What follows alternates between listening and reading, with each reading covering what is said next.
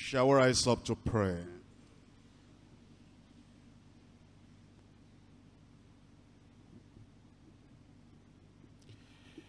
Our God and our Father, we thank you for bringing us to the Bible study tonight.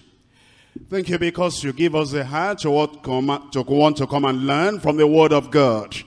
We're praying, O Lord, that today your Word will wake us up in Jesus' name. We pray, O Lord, as we study these things in your Word, we'll not study in vain, but what we study will prepare us for the coming of the Lord in Jesus' name. We pray, Lord, that as we prepare us and we're ready, you help us to prepare other people, preach to them, reach out to them, so that you can be ready as we are ready in Jesus' name. Be with us in the study tonight. Keep us awake, that we will not be taken away by sleep or tiredness. Thank you, Lord, because we know you have answered. In Jesus' name we pray. Amen. Thank you. You can be seated. Tonight we come to a very important study.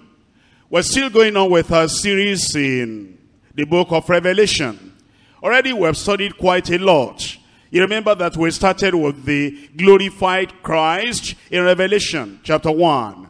And then in chapters 2 and 3 we studied about the church.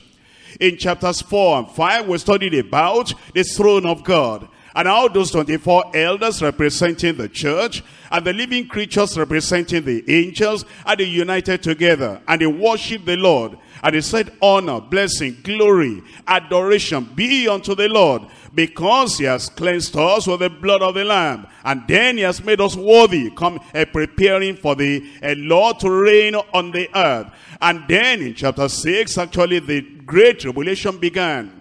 And with chapter 6 all through to chapter 19, we have spent such a long time learning about the great tribulation. And now we come to chapter 20. At the end of that chapter 20, you understand that now, at the beginning of chapter 20 rather, the great tribulation is over. And then you have the establishment of the millennial reign of the Lord Jesus Christ. That is the reign of Jesus Christ for 1,000 years. You learned last week as we studied together that immediately after the release of Satan out of the bottomless pit, he goes all the way to all the four corners of the earth and then deceive the people once again. And they felt they were going to wage a war, a battle against the Almighty God and against his anointed the Christ. And then in that battle of Armageddon, all those enemies of the Lord were destroyed. And then Satan was captured and taken. And then he was thrown to the lake of fire. That's you find in Revelation chapter 20 verse 10. And the devil that deceived them was cast into the lake of fire and brimstone, where the beast and the false prophet are, and shall be tormented day and night forever and ever. What we come to today is referred to as a great white throne judgment. And the reason why it's referred to like that is what you have in verse 11. Revelation chapter 20, verse 11. And I saw a great white throne, and him that sat on it, from whose face the earth and the heaven fled away. And there was found no place for them. That means now the final judgment had eventually come. And it's at this final judgment that all the nations and all the people, all individuals, small and great, will appear before the Lord. And they will be judged according to the things that are written concerning them. Well, before we look into that passage itself, I want to tell you that this subject of the final judgment, the great white throne judgment, had actually been revealed from the Old Testament time. And the Old Testament people knew that all of us who are living here on earth were just at the time of probation. That is, you are here to live a life that will make you have either a resting place, a happy place, a joyful place, a blissful place in eternity. Or if you live on the other side of the line, the other side of the cross, then you live in eternity without God, without peace, without joy, and without any rest at all. I'm saying that these have been revealed from the Old Testament time. In fact, as you look at Daniel chapter 7, Daniel chapter 7, looking at it from verse 9 and verse 10. Here you find what the word of the Lord is saying. I beheld till the thrones were cast down, and the Ancient of Days did sit, whose garment was white, as snow, and the hair of his head like pure wool. And his throne was like fiery flame, and his wheels as burning fire. As you look at that verse, you find throne. You find the white throne. And then you find the burning fire. And it says in verse 10, a fiery stream issued and came forth from before him. Thousands ministered unto him. And 10,000 and 10,000 stood before him. And the judgment was set, and the books were opened. As you come to the book of Revelation then, and you're reading about the great white throne judgment, this is not the first time the readers of the Bible, students of the Bible, will come across that. It's been revealed from the Old Testament time. In fact, if you go far back to the Psalms, in Psalm 9, as you look at Psalm 9 and you're reading it from verse 4, you will see again that the judgment of the world had been revealed from the earliest of times. In Psalm 9, I'm reading to you from verse 4. For thou hast maintained my right and my cause. Thou satest in the throne judging right. It's like it's done already, because it's sure to happen that the Almighty God will sit upon the throne and he'll be judging. And when he judges, he'll do right. In verse 5, thou hast rebuked the heathen. Thou hast destroyed the wicked. Thou hast put out their name forever and ever. O thou enemy, destructions are come to a perpetual end. And thou hast destroyed, thou hast destroyed cities. Their memorial is perished with them. But the Lord shall endure forever. He has prepared his throne for judgment. As you come to the study of today, then you understand that this judgment we are talking about is everywhere revealed in the word of God. In Psalm 50 verse 6, Psalm 50 verse 6, and the heaven shall declare his righteousness, for God is judge himself.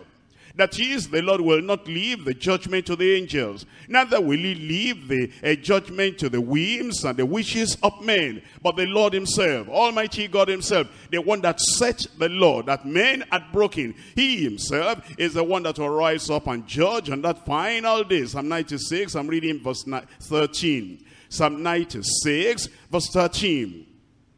Before the Lord.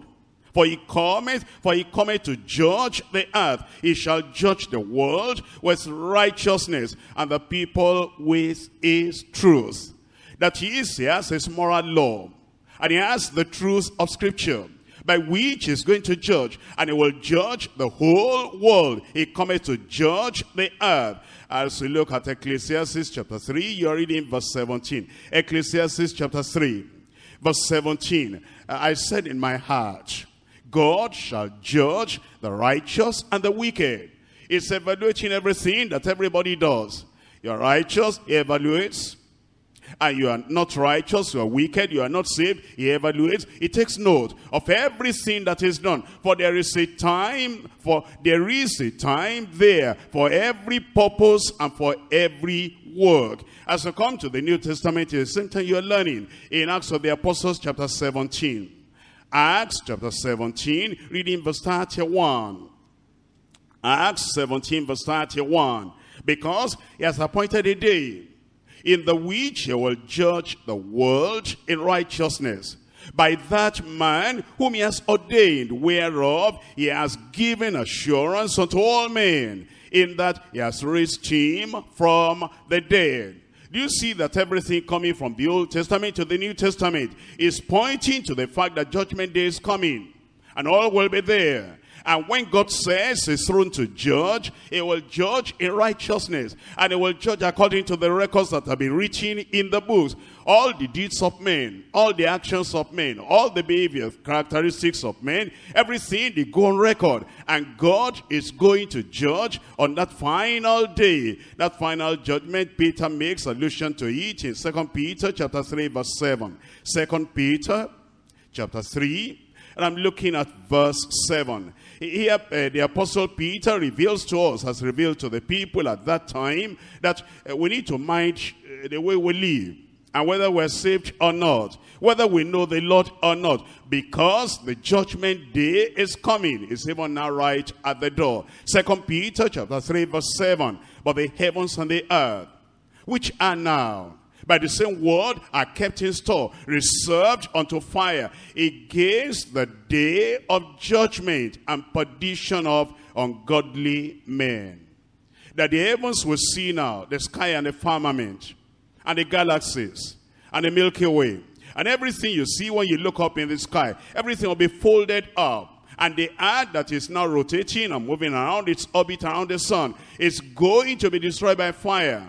And it says, at that time there will be the day of judgment and the perdition of ungodly men. That's what we come to look at today. The great white throne judgment. Please come back to Revelation chapter 20. I'm reading to you from verse 11. Revelation chapter 20, reading from verse 11. And I saw a great white throne, and him that sat on it, from whose face the earth and the heaven fled away. And there was found no place for them. And I saw the dead, small and great, stand before God. And the books were opened. And another book was opened, which is the book of life. And the dead were judged out of those things which were written in the books, according to their works. And the sea gave up the dead which were in it. And death and hell delivered up the dead which were in them. And they were judged, every man according to their works. And death and hell were cast into the lake of fire. This is the second death. And whosoever was not found written in the book of life was cast into the lake of fire. Those are the verses we're looking at today. It mentions judgment. And it mentions him that sits upon that throne judging. This gives account of the final judgment. And what a solemn, sobering, serious passage this is. The first time the Apostle John mentioned the throne, he mentioned a different kind of throne. And that you find in chapter 4. When you have time, when you go back home, you can refer to it again. And the throne that you find in chapter 4 of Revelation is a glorious throne. It's a majestic stone. It's a splendid stone. A throne. It's a throne that is filled with the mercy of God. In fact, it says in that passage in chapter 4, behold, the throne was set in heaven, and one sat on that throne. And there was a rainbow round about the throne. And out of the throne proceeded lightnings and thunderings and voices. And they give glory and honor and thanks unto him that sat on the throne, and they worship him. Have you noticed the difference, the contrast between the throne in chapter 4 and the throne in chapter 20? In chapter 4, there was a rainbow around the throne. What's the rainbow signifying to us? What's the rainbow symbolizing to us? That's the mercy of God. That's the grace of God. That's the faithfulness of God. Because God said that when I see that rainbow, I will remember my covenant. And I'm a covenant-keeping God. And when you read about the throne then in Revelation chapter 4, you read about the mercy of God, the grace of God, the love of God, the faithfulness of God, because he is a merciful covenant-keeping God. But when you come to chapter 20, there's no rainbow here now. Because there's no mercy here. Because there's no love, because there's no grace, the day of grace is over. And the day of preaching the gospel to the people is over. And then when you come to this, Revelation chapter 20, there are no lightnings, and there are no thunderings, and there are no voices. Why? Because in chapter 4, those thunderings and those lightnings, they are for the warning of the people. That the day is coming when you will not be able to partake of the love of God, that now is beckoning upon you. And the people of God are celebrating because they're serving a faithful God, a merciful God, a covenant-keeping God. That's why you find the thunderings over there and the lightnings over there. The warning that you can still escape and escape for your life and run into the kingdom of God by repentance and faith in the Lord. But as you come into chapter 20, there were no thunderings here. There are no evangelists here.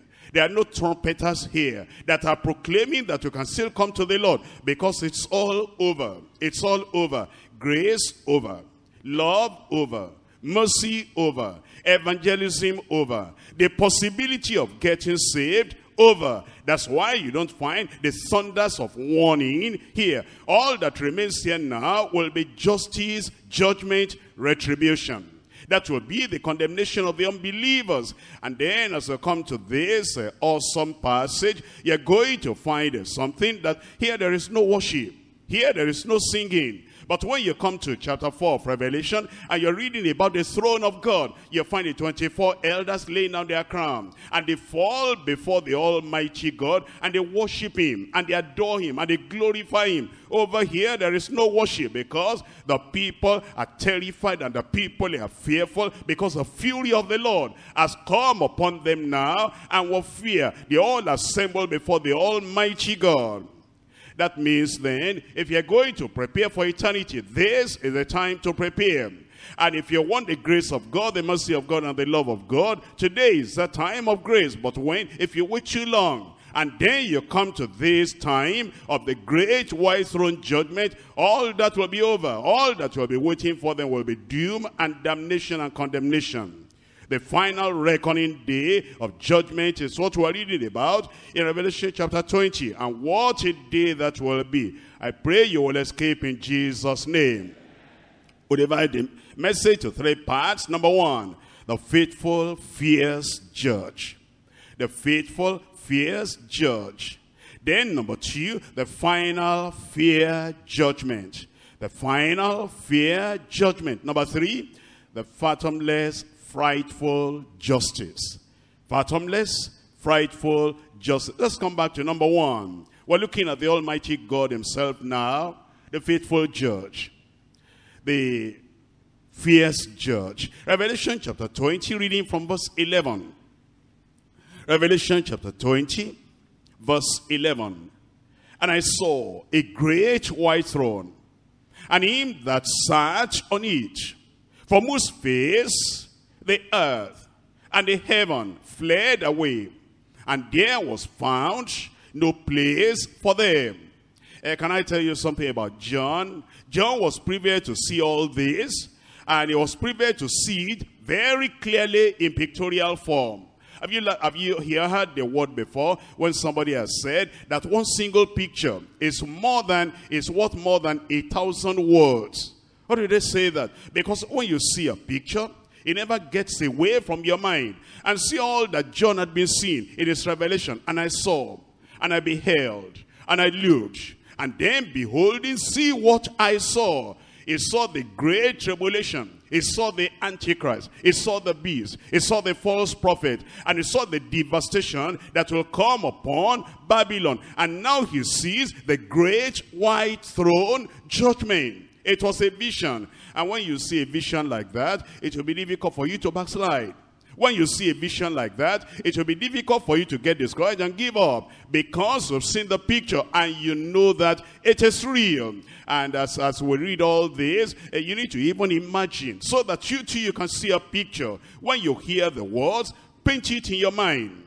And I saw a great white throne. Imagine it yourself. And imagine the Almighty God sitting there. And imagine the Lord Jesus Christ, the Lamb of God that becomes the Lion of the tribe of Judah. Imagine him sitting there. And imagine the whole world standing before him. And the people trembling. And then the earth is rolled up. And then it flees away. And the heavens also, they are folded up. And they go away. And I want you to imagine the great men, the stout men, the mighty men, the warriors, and the people of the world trembling like rats before the lion. And then you picture yourself standing there if you were to be there. And if you are not saved now, and you picture yourself there, when you see that picture, you want to run into the grace of God, into the kingdom of God at this time of opportunity. But John said, I saw it, and it made a mark in my heart, and I never will forget. And that's why that man endured to the very end. I saw it was a great white throne. It was a throne of judgment. And it was a final judgment. All the people from all nations and all generations who refused to come before the throne of grace to receive the mercy of God and the salvation of the Lord, they will come before the throne of judgment. And then John said, it wasn't an ordinary throne. It was great. It was high. It was lifted up. It was exalted. And this was the place where the final judgment will be given and meted out to men and women, boys and girls. Everybody that ever lived and rejected the grace of God. This will be the place where the final judgment will come upon them. It was a throne, he said, a throne of judgment. And it was also great, high and exalted. And then he said, not only that, it was white, bright, shining, dazzling, a dazzling throne where spotless, flawless, faultless, irreversible judgment and justice will come forth upon the people. And then he tells us in that verse 11, I saw a great white throne, and him that sat on it. Him that sat on it, that's the Lord himself. But who is that in particular? I dare tell you, it's the Lord Jesus Christ. How do we say it's the Lord Jesus Christ? Turn with me your Bible and see the one that is going to mete out, give out, or deal out the final judgment on that day. In John chapter 5, verse 22. John chapter 5, verse 22. For the Father judges no man, but has committed all judgment unto the Son. What a revelation.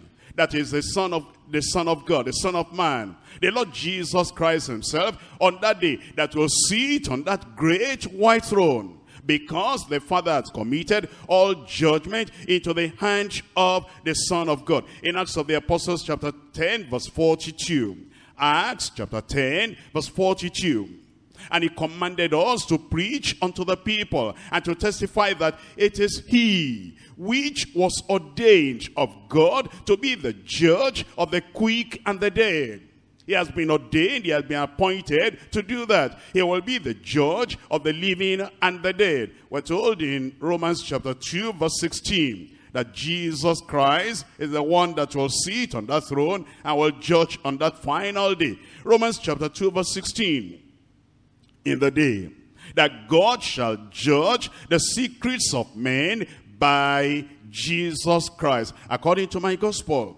That he is the Almighty God will judge. Yes, but he'll be judging through the instrumentality of the Lord Jesus Christ himself. Look at Matthew chapter 25.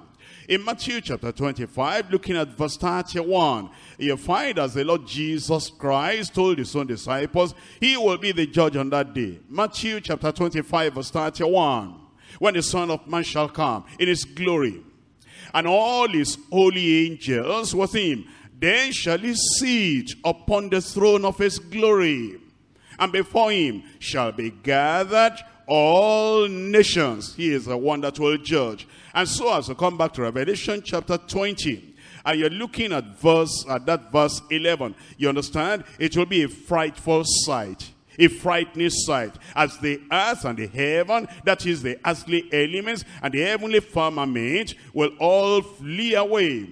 What fright! As sinners will stand alone, without any covering, without any advocate, without any savior, and without any mercy. They will stand naked before the great judge on that day. In this Revelation chapter 20 verse 11, look at it again.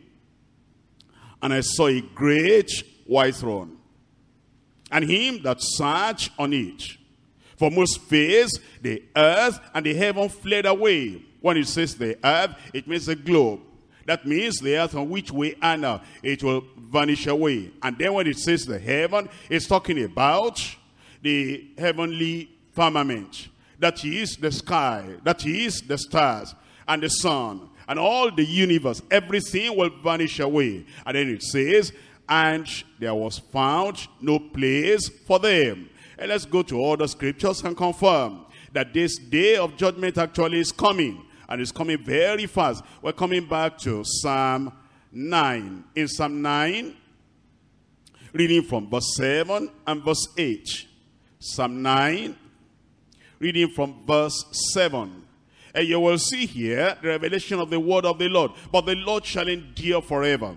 He has prepared his throne for judgment. Verse 8, he shall judge the world in righteousness. He shall minister judgment to the people in uprightness. And then in verse 16, it tells us further, in verse 16, the Lord is known by the judgment which he executeth. The wicked is snared in the work of his own hands. Then in verse 17, the wicked shall be turned into hell, and all nations that forget God.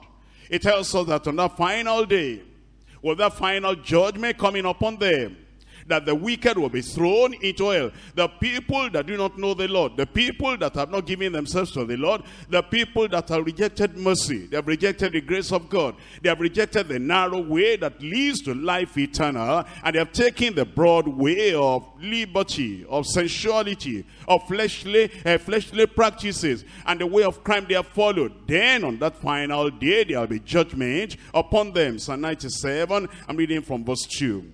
In Psalm 97, reading from verse 2, here again we have a confirmation of the very fact that judgment is coming, and it's going to come upon the people that are unbelievers, the people that remain adamant in their sin, and they remain strong in their evil, and they remain unrepentant, impenitent. It says in Psalm 97 verse 2, clouds and darkness are round about him, righteousness and judgment at the habitation of his throne. A fire goeth before him, and burneth up his enemies round about. His lightnings enlightened the world. They saw and trembled. The hills melted like wax at the presence of the Lord, at the presence of the Lord of the whole earth. The heavens declare his righteousness, and all the people see his glory. Confounded be all they that serve graven images, that boast themselves of idols and worship him. All worship him, all ye gods. It tells us that the people who practice idolatry,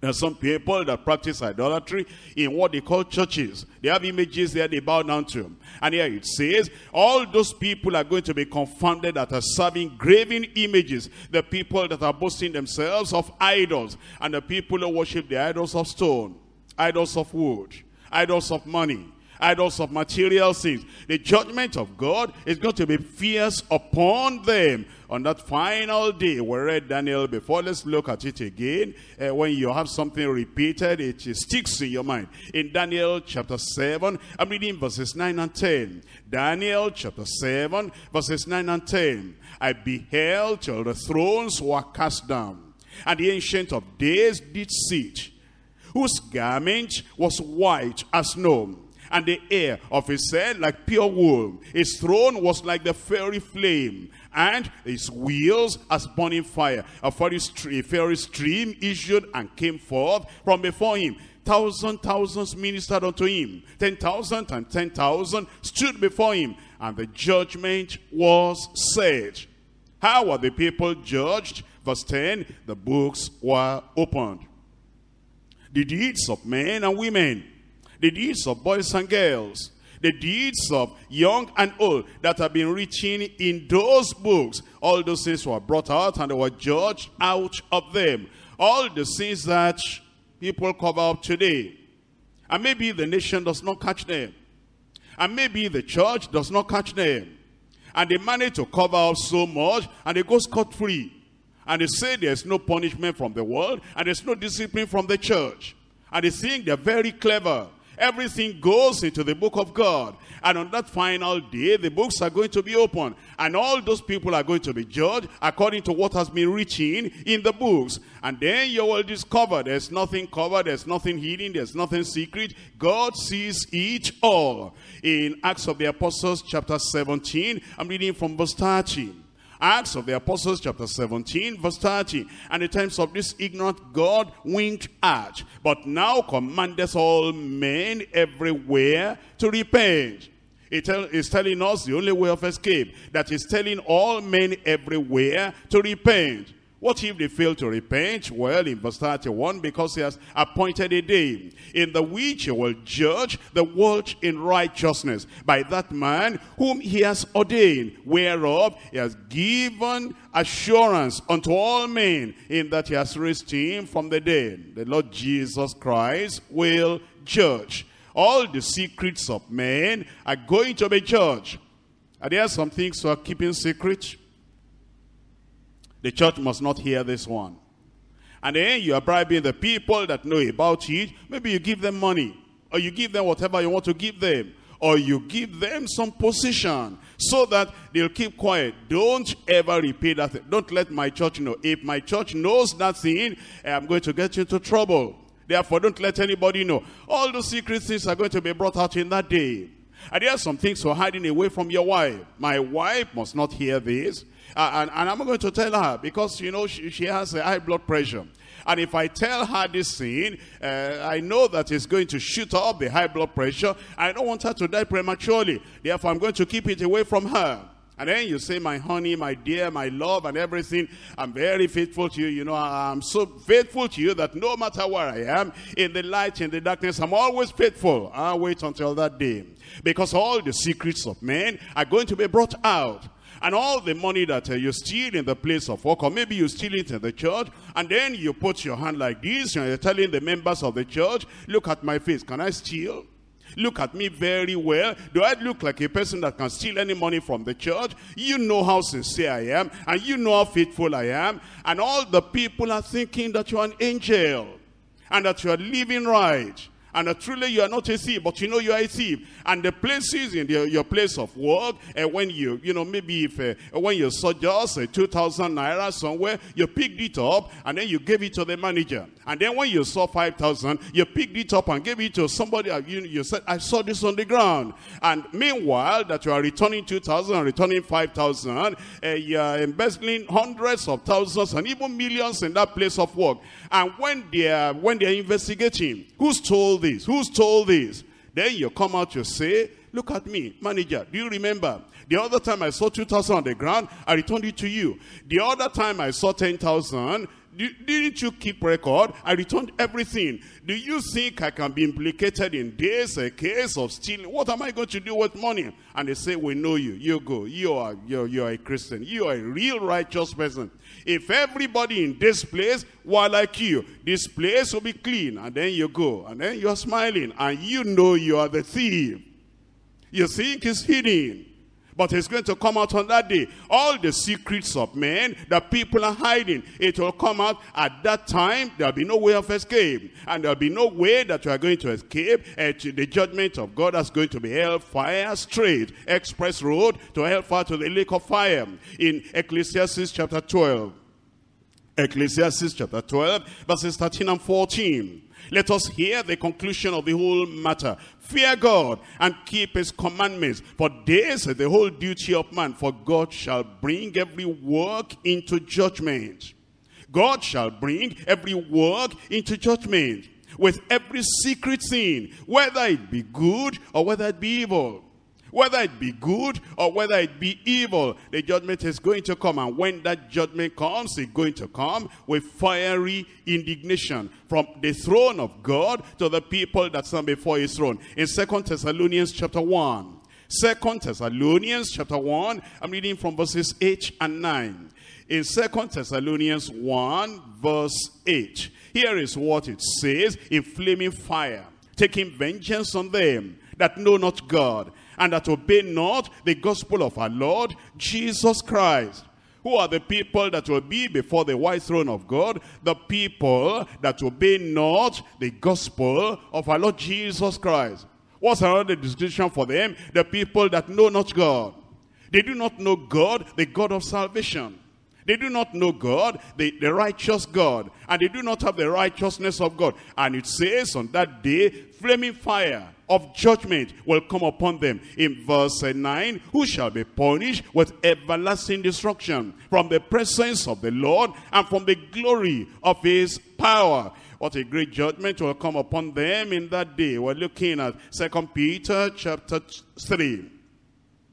In 2 Peter chapter 3, it tells us from verse 7, but the heavens and the earth, which are now, by the same word are kept in store, reserved unto fire, against the day of judgment and perdition of ungodly men. And then he tells us in verse 10, but the day of the Lord will come as a thief in the night, in the which the heavens shall pass away with a great noise, and the elements shall melt with fervent heat. The earth also, and the works that are therein shall be burnt up.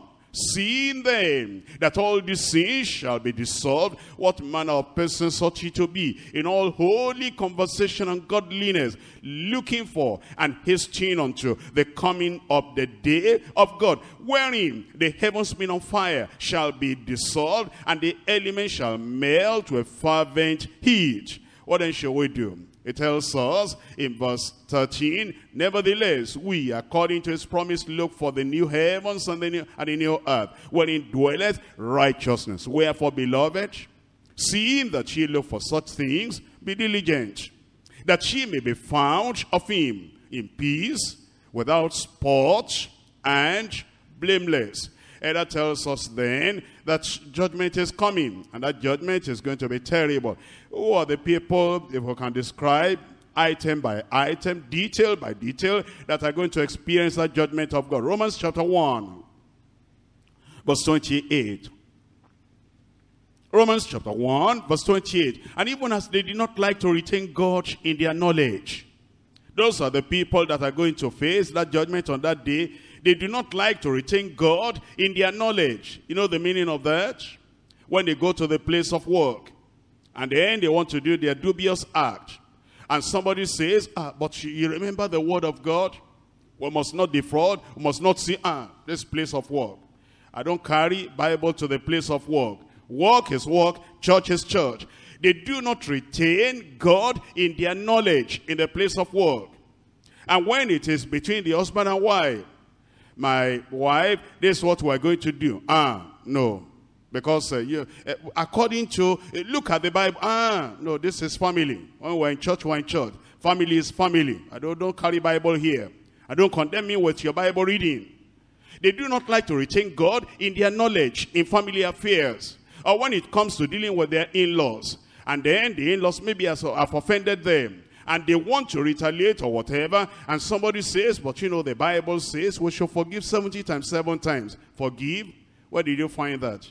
You are dealing with in-law, you are talking about forgiveness. And when we go to church, we know that's church. These people, they don't know God. I'm not going to apply Bible knowledge here. They do not have God in their knowledge. Or even when they're dealing with people that have offended them. And maybe they're even in the church. And somebody did something that they didn't appreciate. And they say, that's my right.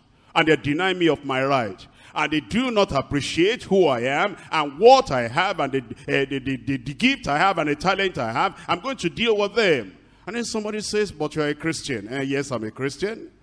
You know, tooth for tooth and eye for eye. But Jesus said, it shall not be so anymore. Don't quote Bible for me. Because, you know, if you don't teach these people hard lesson, they'll keep on ill-treating you. I'm going to do it. You don't retain God in your knowledge, in your relationship with people. And these are the people that are going to face the judgment of God on that day. And when that day comes, if you don't repent, if you don't change, you will not say you did not hear. The people that are going to face this irreversible, irrevocable judgment of God on that final day before the great white throne judgment, they are the people that do not retain God in their knowledge. Then in verse 28 it says, God gave them over to a reprobate mind to do those things which are not convenient, being filled with unrighteousness, fornication, wickedness, covetousness, maliciousness, full of envy, murder, debate, deceit, malignity, whisperers, backbiters, haters of God, despiteful, proud, boasters, inventors of evil things, disobedient to parents, without understanding, covenant breakers, without natural affection, implacable, unmerciful, who knowing the judgment of God, that they which commit such things are worthy of death, not only do the same, but have pleasure in them that do them. And that is, there are people, apart from their own doing evil, they support the other people that are doing evil. And if any child is, trying to steal money from the parents, they're the people that will say, yes, everything your father has belongs to you. Steal it. Nothing will come out of it.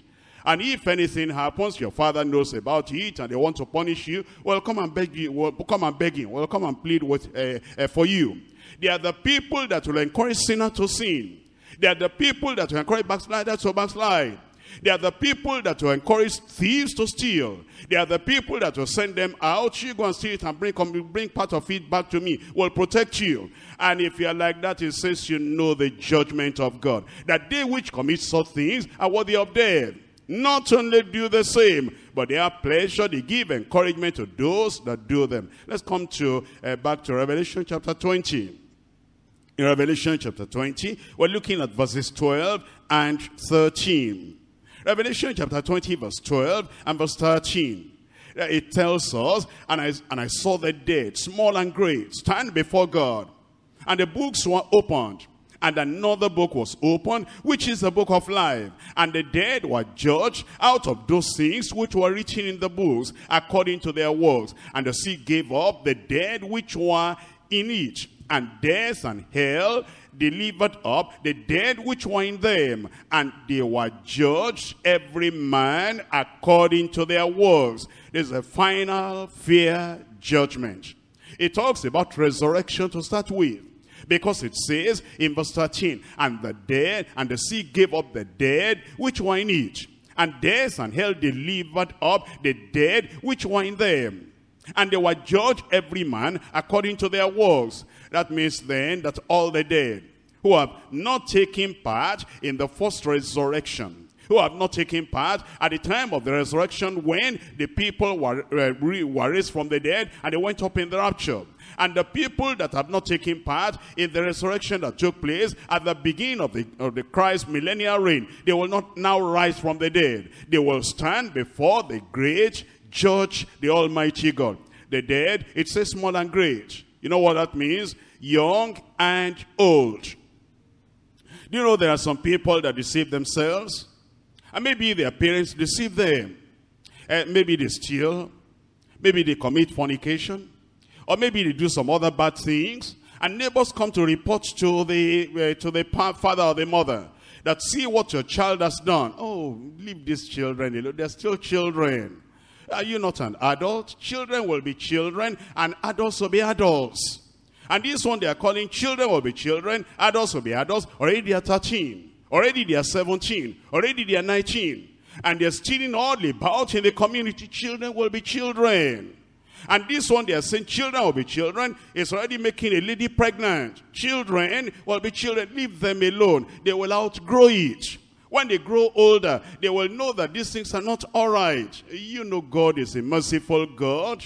He will not judge these children like that. And I saw the dead small and great stand before God. The children will be there. The young people will be there. All these young people, you know, having exam malpractice or whatever, and they're saying they're still children. And they're telling the, you know, those teachers who are teaching them the word of God, don't be too strict on these children. Don't be too demanding. You need to understand that they're still children. You're talking about how is it that if we understand disciplining the adults in the adult church, but these little children, teenagers, they do something wrong, you discipline them. And don't sing in the choir. Don't do this one. Don't do that one. Are they not children? They'll be judged, small and great. Everyone. Salvation is available now for the children too. And salvation is available for the teenagers. And if they reject salvation and the rapture takes place and they are not able to go up with the people of God, when this judgment comes, I saw the dead, small and great, stand before God. That means then the young will be judged and the old will be judged. And all who have not taken part in the resurrection of the just will now be raised from the dead to stand before the judgment of God, before the great judge that is sitting on this great white throne for the final judgment. And then it tells us in that chapter 20 verse 12, it says, and the books were opened. And the books were opened. You know, once in a while, the Lord reminds us that all those things are on record. Do you remember when you've stolen something when you were in the primary school? And then you are now maybe about 40 or 42. All of a sudden you're sleeping at night and then you have a dream. And you see that person you stole the thing from. And it comes vividly in your imagination. And you did that thing at the age of 12. And you have not repented. You have not made restitution. Now you are 42 years of age, 30 years after. And you have a very clear dream. The Lord is just reminding you that that thing is on record. And I bring it back to your conscience. Or it may be when you were still young, you did something. And then after you did that thing, you ran away from that city. You ran to another place. And now it appears everybody has forgotten. You have even forgotten. All of a sudden, without even you're thinking about it, maybe you are just happy. Now you've got money, you've got work and everything, and you're just walking like this. All of a sudden on the road, you're not even dreaming. The thing comes back to you, like it hits you like a block. And you almost want to faint. And everything comes to you again in vivid picture. Now you're about 53, and nothing happened when you're a teenager. It comes to you again. The Lord is reminding you that everything is on record. And if it's coming to you like that, 30 years, after 40 years, after everything you have done, that even the people you did it to, they are forgotten. They bore the pain at that time. They have forgotten it now, but you will not forget, and your conscience will not forget. That's the reason why you need to settle it, so that the blood of Jesus will wash it, and the blood of Jesus will cover it before that day of judgment will come. Well, if you don't cleanse it by the blood of the Lamb, if you don't confess it and expose it so that the Lord will help you to cover it up, it's going to come on that final day. And look at it, it says, and the books were opened. And another book was opened, which is the book of life. And the dead were judged out of those things which were written in the books according to their works. It's telling us that there are books of records containing the record of all human deeds. The records will constitute the basis of the final judgment on the last day. The all-seeing God is taking note of all the deeds of men, all the actions of men, all the motives of men, and the lives all individuals on earth are living. The final judgment will not be arbitrary, and it will not be determined by the man's rank, by the man's position, by the man's status, by the man's profession. What we are saying here is this. You know, in our places of work now, if you are in the senior management section or echelon of the company, and you do something that the management wants to rebuke you for, they want to call you, they allow the messengers to go home, and they allow the low-class workers to go home. And then they have this top-level management people, and then they call you. And they do it in a secret place, that the people, the younger people in the organization will not know anything. Then they question you, how is this? How is this? And they check up the records and all that. And they settle everything there with you, even if they are going to discipline or punish you. And then when we come back the following day, if you're still in the office, you walk and you put on your tie and you have your coat, and you're walking all about as if nothing happened, because only few of us in the management actually knew what happened. Because of your rank, because of your position, because of your status. On that day, it will not be like that. The children will be there. If their parents are there, the parents and the children will be there together. And the children will see that their father has been messing up with women all around. They didn't know all this before. God is not going to call you to a secret place to judge you.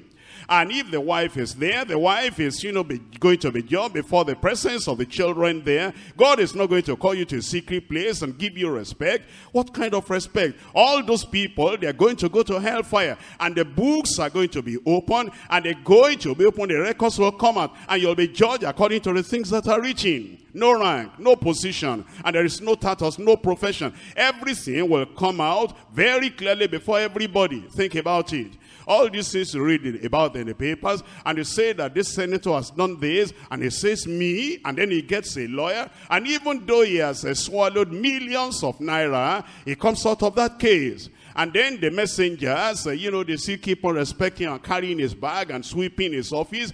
On that day, the messenger and the senator will be there together. And God is going to judge everyone openly. No rank and no position will count at that time. The books will be open, and the men and the women and the boys and the girls, the young and the old, the rich and the poor, and the chiefs and the kings and the peasants and their subjects, they're going to appear before the great white throne judgment of God, and they're going to be judged. In Daniel chapter 12, I'm reading from verse 2.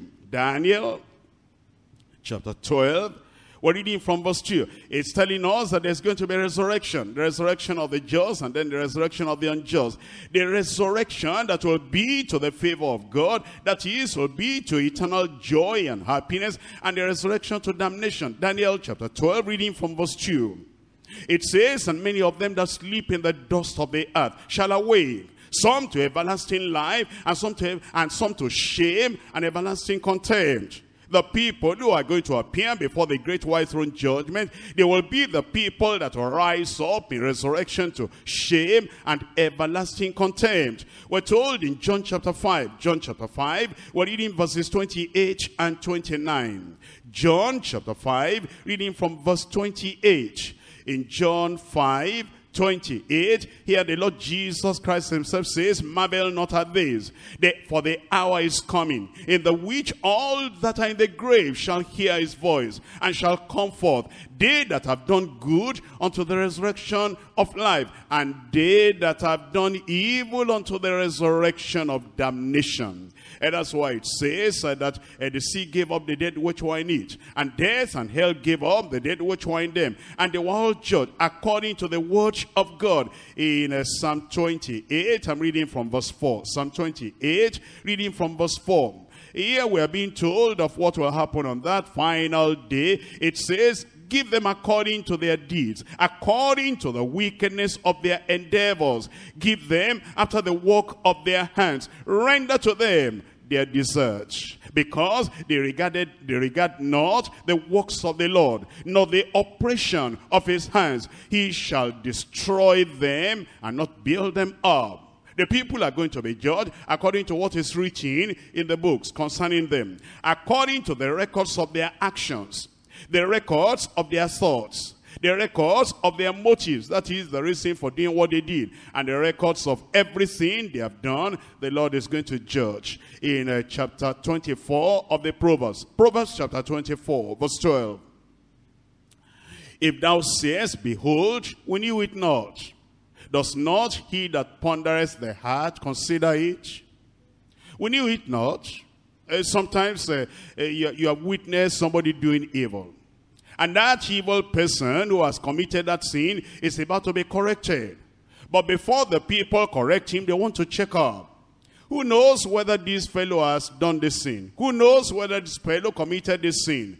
And the people who know, they're coming to church, they're reading the Bible, they're hearing the Bible study.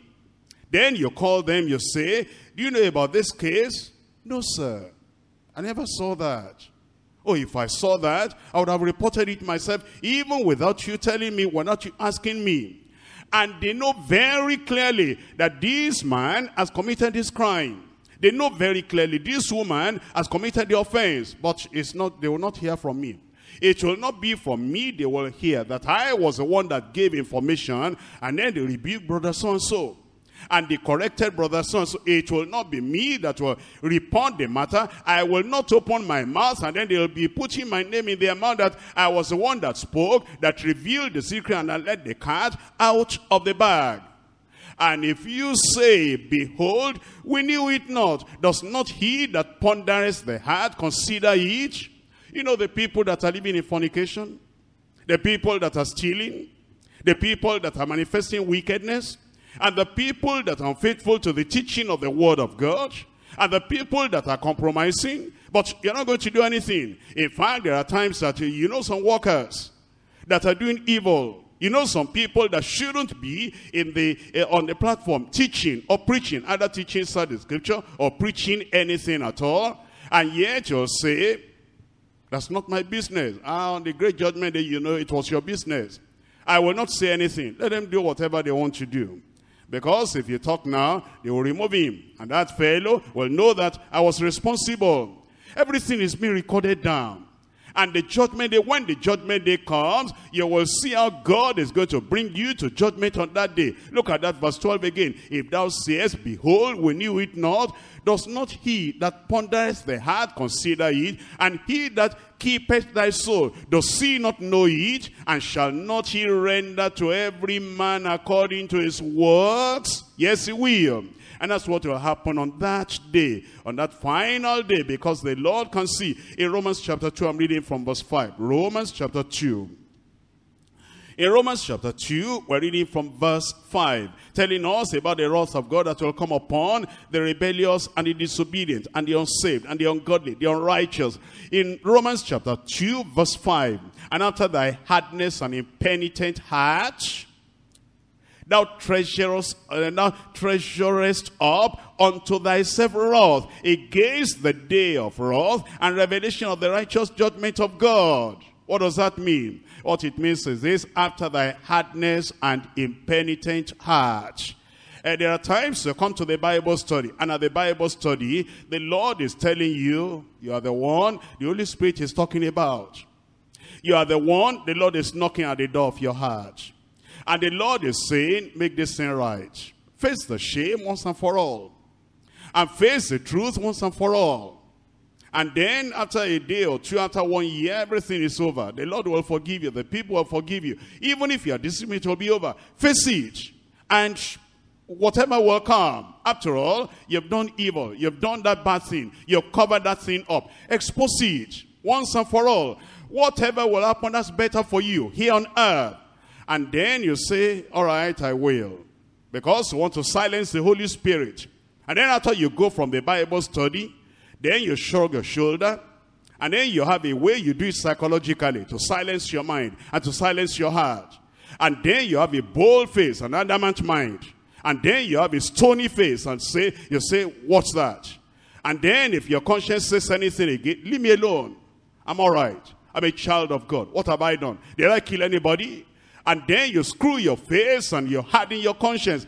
After thy hardness and impenitent heart, you treasure up unto yourself wrath against the day of wrath and the revelation of the righteous judgment of God. In verse 6, who will render to every man according to his deeds. The judgment is coming, and he will render to every man according to his deed. It tells us in verse 8, but unto them that are contentious, and do not obey the truth, but obey unrighteousness, there will be indignation and wrath, tribulation and anguish upon every soul of man that doeth evil, of the Jew first, and also of the Gentile. But glory and honor and peace to every man that walketh good, to the Jew first, and also to the Gentile. For there is no respect of persons with God.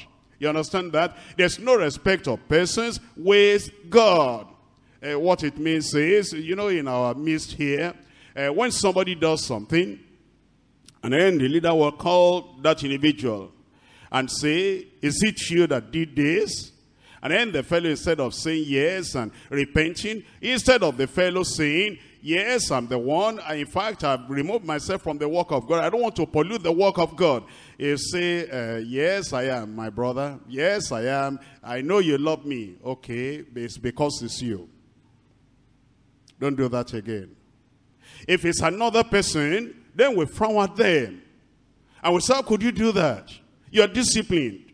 And then they are put in that discipline for years. But if it is this fellow, because of respect of persons, because of favoritism, because of not wanting to deal with everyone according to the standard of the word of God, okay, because it's you. Now, if we talk now, if we discipline you, if we correct you now, you know, what will the people that love you and your well-wishers, whoever they are, what will they say? Don't let us do something that will scatter this church, because if we talk now, everything will scatter. Okay, go. You are the one that told them to go. God has not told them to go. It's in the book. It's recorded. And God is no respecter of persons. It will come out on that final day. Except you repent today. Except you call upon the name of the Lord and say, Lord, I am sorry. I want to make right my way. I pray that God himself will help us to do the right thing. And then we'll be able to escape the judgment of God. I come to point number 3. We're coming back to Revelation chapter 20. Revelation chapter 20, we're looking at verse 14. Revelation chapter 20, verse 14 and verse 15. And death and hell were cast into the lake of fire. This is the second death. Whosoever was not found written in the book of life was cast into the lake of fire. And this is talking about death dying. Death going out of existence. Death existing no more. You know that death has reigned from the time of Adam even until this time. And until the time of the end of the millennial reign, death will keep on reigning. And people will be dying. At least after the millennial reign, you have read about the battle of Armageddon. When many, many people are going to die because they are fighting against the Almighty God. One, to him that fighteth striveth against his maker. But at this time now, at the time of the great white throne judgment, death will be put out of operation, so that everybody now will live forever. And the sinners will live forever in hell. And the believers will live forever in heaven. And it says, and whosoever was not found written in the book of life was cast into the lake of fire. The single condition that will save anybody from being cast into the lake of fire will be that you are found written in the book of life. All others, whoever they are, princes or kings, nobles or philosophers, statesmen or conquerors, warriors or whoever they are, rich men or poor men, young or aged, humble, so to say, or the proud, the sober and the vain, the religious and the irreligious, whosoever was not found written in the book of life will be cast into the lake of fire. What a great day that will be when death will operate no more. And that thing that is called death will be cast into the lake of fire itself. In 1 Corinthians chapter 15 verse 26. 1 Corinthians chapter 15 verse 26. The last enemy that shall be destroyed is death. Yes, the people of God knew long ago that death was going to be destroyed. It will be put out of operation. It will exist no more. And people will live forever. But the only thing is that those who are sinners, who have died as sinners, and who will be raised up as sinners, they will live forever apart from God, away from God, separated from God in eternal lake of fire. In Isaiah chapter 25 verse 8. Isaiah chapter 25 verse 8. It will swallow up death in victory. And the Lord God will wipe away tears from all faces. That is, from the faces of the people that have done right, the people that have been saved, and the people that have accepted the righteousness of God, imputed, covering up their lives. And it says, and the rebuke of his people shall he take away from off all the earth. For the Lord has spoken it. The Lord has spoken it that death is going to be swallowed up. And at that time, death will not act anymore, will not exist anymore. It is the death of death. That's why it's called the second death. And then people are going to live forever in that final lake of fire. In Hosea chapter 13 verse 14. Hosea chapter 13, reading verse 14. I will ransom them from the power of the grave. I will redeem them from death. O death, I will be thy plague, so grave. I will be thy destruction. Repentance shall be hid from mine eyes. That is, God says, I'm not going to change my mind. Yeah, death is going to go out of existence. Come back to Revelation chapter 20 and see that last verse again. In Revelation chapter 20, the last verse, verse 15. And whosoever was not found written in the book of life was cast into the lake of fire. Whosoever was not found written in the book of life was cast into the lake of fire. The question is, even before this time of the great white throne judgment, anybody in the lake of fire? Let's see. In Revelation chapter 14 verse 9. Revelation chapter 14 verse 9, it says, and the third angel followed them, saying with a loud voice, if any man worship the beast and his image, and receive his mark in his forehead or in his hand, the same shall drink of the wine of the wrath of God, which is poured out without mixture into the cup of his indignation. And he shall be tormented with fire and brimstone in the presence of the holy angels and in the presence of the Lamb. And the smoke of their torment ascendeth up forever and ever. And they have no rest day nor night, who worship the beast and his image, and whosoever receiveth the mark of his name. You know, there are the people that have received the mark of the Antichrist, the mark of the beast. And there was no way of repentance for them. Therefore, they will perish. They'll be in that lake of fire. In Revelation chapter 19, verse 20.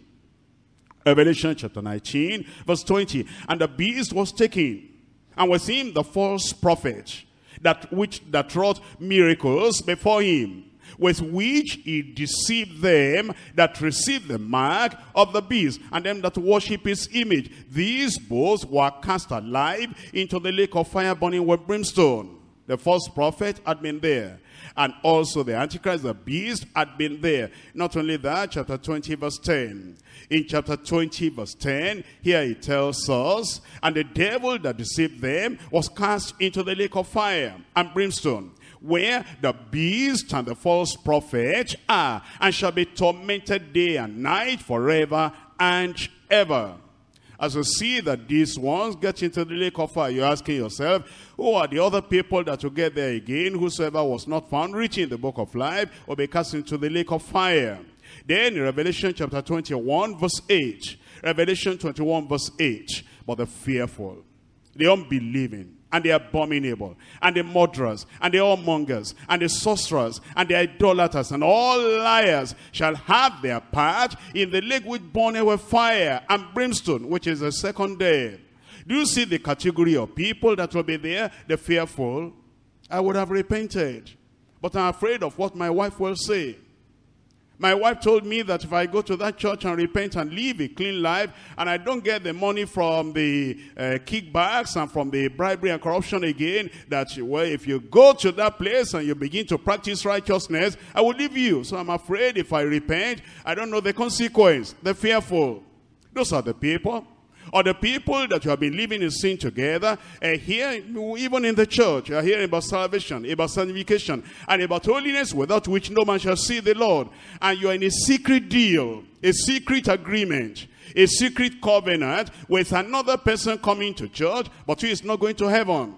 He just wants to stay in church and go from the gate, from the door of the church to the gate of hell. And you have the deal together. And then you say, well, with what I'm hearing, I want to repent. But this fellow told me, if I repent and I leak out the secret that we have been in covenant together, you will suffer. Go and ask the other people that tried to reveal a secret before. He suffered. And he himself now is regretting that he came out of our gang. But we're in church. We're in church. What do you mean we're in church? We will come up that thing. And then you want to repent and say, but I'm afraid that if I repent and give my life to the Lord, they will pepper me. My eyes will see pepper. And the fearful. Those are the people that will get to hell. And then the unbelieving. The people that say, they are just talking like that. God cannot do that. Look at all of us, as many as we are. How can God just see people like this and then throw us to hell? God cannot do like that. The unbelieving. You don't believe it. You don't believe the word of God. At the time of Noah, when God said the flood was coming and the judgment was coming upon the people of the world, do you know that when Daddy Noah was saying, repent, repent, for 120 years was preaching the word of God unto them, they were saying there's nothing like that. Have you seen any flood like that taking anybody away? This mighty God, this great God that gave us life like this, how is that God going to open his eyes and then everybody will perish in the flood? The unbelieving, they didn't believe. Do you remember when Lot went out and he went to tell his relatives in Sodom and Gomorrah, oh, get you out of this place because God is going to destroy the place. And the people said, did you have a dream last night? What happened to you? What are you saying? And look at this Lord.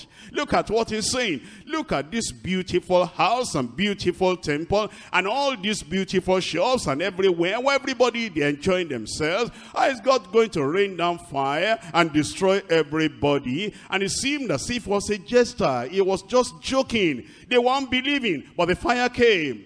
And it's the same thing today. Judgment is coming. And the people that do not repent, the people that do not turn away from their sins and call upon the name of the Lord, judgment will come upon them. And if you remain unbelieving and you think that sin is a little sin, I don't think God will judge me for that. I don't think God will reject me because of that. You are the unbelieving. If you don't repent, terrible judgment will come. Then the abominable. How many abominable things are people doing today? Do you know there are fathers that are making their daughters pregnant? Abominable sin. And do you know there are children that are defiling even their mothers? Abominable sin. Do you know there are brothers and sisters of the same family, the same father, the same mother, and they are committing fornication together? Abomination in the sight of the Lord. Do you know there are people that are going to church and they are carrying Bible and they are using Judgement sin at home, and they will carry the name of Jesus in the church? Do you know there are people that are even preaching and they say, we believe in God, Jesus Christ, the same yesterday and today and forever. And when they finish preaching that what they call the gospel, then they go to a herbalist outside. And then they are taking care of themselves through the traditional medicine and through idol worship. That's abomination in the sight of the Lord. And the murderers, what are we going to say about the people that are committing abortion? What are we going to say about the people that are killing lives? About the people that are murdering others? What are we going to say about the people that are looking for promotion? And that fellow is on top there. If we don't get rid of him, then we're not ever going to climb up. And then they will plan and get rid of that fellow, kill him so that they can get position. That position, that money, that prosperity you get by killing the other fellow there, you're going to answer for it in the day of judgment. And how about the people that are committing abortion? How about the people that are robbing and destroying people's lives because they're looking for money? How about the whoremongers? Those are the adulterers. And those are the fornicators. And the sorcerers. Those are the witches. And those are the wizards, and they are hiding under the church. In our church here, they don't suspect anybody. They have told us to love everybody, and you are sucking blood, and you are there. You say, I belong to deeper life. Which deeper life do you belong to? Are you not a witch? Are you not a wizard? Are you not using familiar spirit? And then, but have been baptized in water. Well, water baptism take away your witchcraft? If you don't repent, and if you don't leave that sin, about all the evil things you are doing, and the lives of people and the families of people you are wrecking with that witchcraft. If you don't repent, it says, and the fearful, and the unbelieving, and the abominable, and the murderers, and the whoremongers, and the sorcerers, and the idolaters, and all liars, whatever kind of lie they are telling, shall have their part in the lake that burns with fire and brimstone. But there's a way of escape if you call upon the name of the Lord. How will you escape? Number one, be saved and be sure. Be sure you are saved. Be sure you come out of sin and you believe on the Lord Jesus Christ. Be saved and be sure. Number two, be separated. Come out from among them. And be ye separate, says the Lord, and touch not the unclean thing. And I will receive you, and I will be a father unto you, and you shall be my sons and my daughters, says the Lord. Number three, be sanctified and submissive. That after you have been saved, you go back to the Lord. And then you allow him to take the Adamic nature away, because it says, follow peace with all men, and holiness, without which no man shall see the Lord. Number one, be saved and be sure. Number two, be separated from all sin. Number three, be sanctified and submissive to the will of God, to the word of God. When the word of God comes to you, there is but one thing to do. Obey, just obey. Number four, be sober and be spiritual. All this jesting with the word of God, jesting with the doctrines of the Bible, jesting with the principles of Scripture, jesting with the great thing that the Lord is teaching us. Be sober and be spiritual. Number five, be selfless and sincere. Be sincere to yourself, because the day of judgment is coming. And be selfless. Don't defend self. And just know, I want to serve the Lord. I want to get to heaven. You came from your church and you came over here. You came from your religion. You came over here. You came from whatever you were doing before you came over here. Why did you come? There are other churches there. Why don't you go to those other churches? Why are you staying here? Is it not because we want to get to heaven? Is it not because we taught you about holiness, without which no man shall see the Lord? Why don't you then become sincere and say, I don't want to be a foolish fellow, just staying here, hearing all these things, and not giving my life to the Lord. Be selfless and sincere. Number six, be strong and steadfast. Be strong in the grace of God. And say, nothing will drag me back. I want to give myself. I want to give my heart. I want to give my will. I want to give my mind, everything to the Lord. And I want to serve the Lord. I want to live all this carelessness and carefree life. I'm going to be strong in the grace of God. And I'm going to be steadfast before the Lord, that when that trumpet shall sound, and the dead in Christ shall rise, and then the saints of God who are alive, they'll be caught up together with them. I will be there. I said I will be there. I know I will be there. I've made up my mind I'm going to be there. I'm not going to allow anything to tamper with my salvation and to tamper with my spiritual life. If that's your mind, you rise up and tell the Lord. You still have a day today, an opportunity today, that you can call upon the Lord and say, Lord, here am I will not perish. Here am I will not die in sin. Here am I will not go to hell. Here am I will not get to that lake of fire. Here am I will not be among the people that are not in the book of life. Here am I, oh Lord, I come to you today. That great white throne judgment, I will not be there. I will be among the raptured saints. I will be among the holy, righteous people of God. I'm going to stand true. I'm going to stand faithful. Make sure you are saved. Make sure you are separated from things of the world. Make sure you are sanctified. Anything in your heart which is not of God, dig it out. Dig it out. Dig it out and throw it away. And be cleansed and be washed in the blood of the Lamb. In the blood of Jesus. Have a new life. Have a new heart. Have a changed life and a changed heart. Let your salvation be so real that even the devil will not be able to doubt your salvation. Let your salvation be so real that even the demons will not be able to doubt that salvation. Let your salvation be so real that your husband cannot doubt that salvation. Your wife cannot doubt that salvation. Your neighbors cannot doubt that salvation. And your own mind will not doubt that salvation, that you are saved.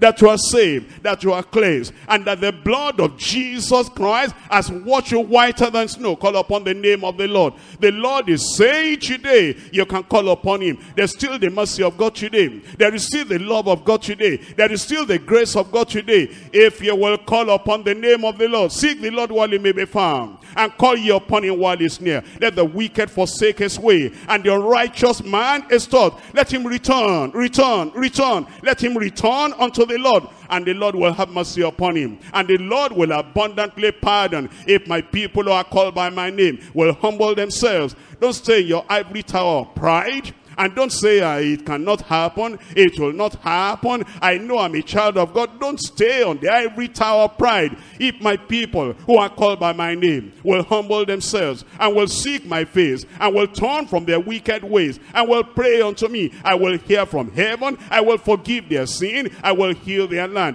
The mercy is still there today. The grace is still there today. The love of God is still there today. For God so loved the world, he gave his only begotten son, that whosoever believes in him will not perish but have everlasting life. Make sure you are saved today. Be saved and be very sure. Be saved and be very sure. Have you been falling down to temptation? Have you been yielding to temptation? Have you been yielding yourself, your mind, your body, your tongue, your life, your family to temptation? Why don't you just repent today and say, Lord, I'm not going to be there at that time of the great white throne judgment. I will not be among the people that their names will be missing from the book of life. Oh Lord, save me today. Oh Lord, forgive me today. Oh Lord, change my life today. Are you with the world? Company with the world? Fellowshipping with the world? Drinking with the world? Smoking with the world? In the secret call with the world? Come out from among them and be ye separate. Be ye separate. Come out from them and be ye separate, says the Lord. And then the Lord says, I will receive you. I will have mercy upon you.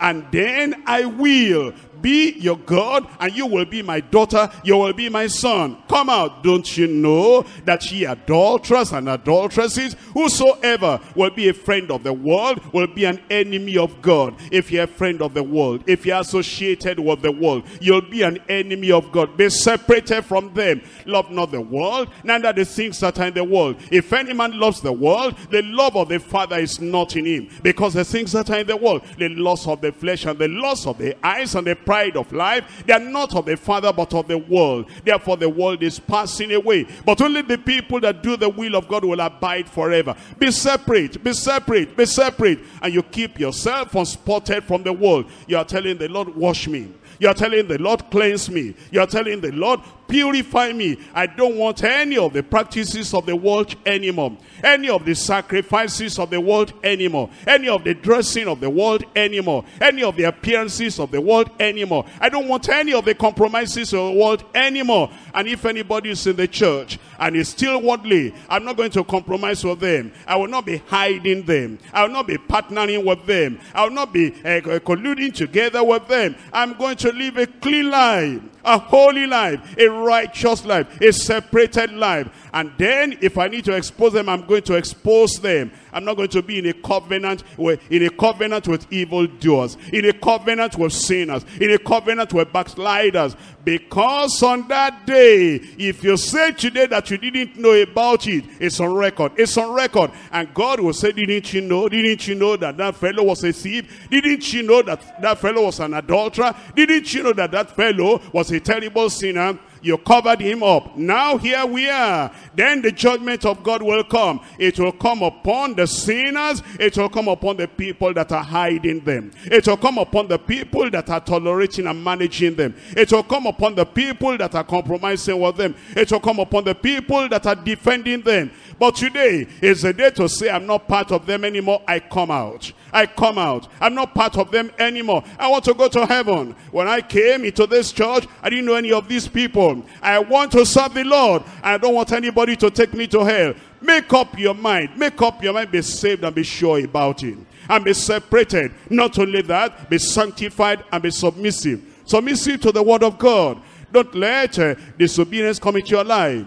Don't let arrogance come into your life. Don't let stubbornness come into your life. Don't let, the attitude of all these other people who say nobody can catch me, nobody can hold me, nobody can direct me, and nobody can talk to me, nobody can correct me. Don't let that come to you. If you're on your way to heaven, be sanctified and be submissive. When you hear the word of God, you tremble at the word of God. You tremble at the word of God and say, yes, Lord, I have heard. I will not harden my conscience. I will not harden my heart. Be sanctified and be submissive. Be sober and be spiritual. Be sober and be vigilant, because your adversary, the devil, is walking about and seeking whom he will devour. Are you going to allow him to devour you? Are you going to allow him to deceive you? Are you going to allow him to close your mind? Close your mind to the truth, and close your mind to the doctrine, and close your mind to the warning of the word of God that we're hearing today. Be sober, be spiritual, be selfless.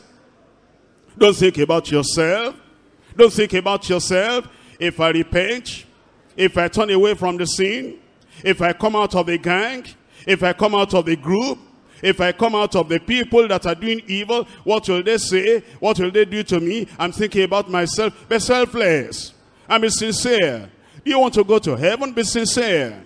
And do you want to really serve God? Be sincere. Are you here to serve the Lord or to please people? Be sincere with yourself. Be strong and be steadfast. Strong in the grace of God. Strong in the grace of God. The grace of God is available. The grace that will help you to overcome temptation.